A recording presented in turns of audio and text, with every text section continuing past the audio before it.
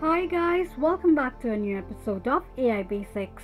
Today in this video, I'm going to show you how you can add song on Synthesia. Keep watching the video till the end. To add song on Synthesia, firstly go ahead and launch open your Synthesia application. The home page of Synthesia will appear on the screen. Click on Settings option.